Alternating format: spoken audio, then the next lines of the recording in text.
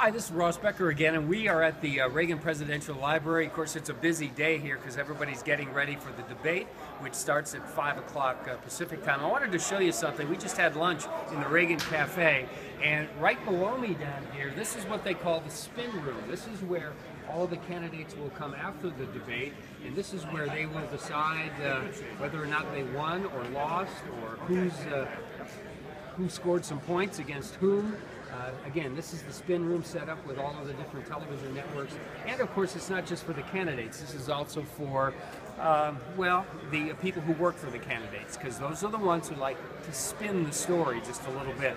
So this is the spin room, just part of what's going on today here at the Reagan Library. Of course, we'll see you live at 5 o'clock and 6 o'clock on the KUSI News. We're going to be broadcasting live from here.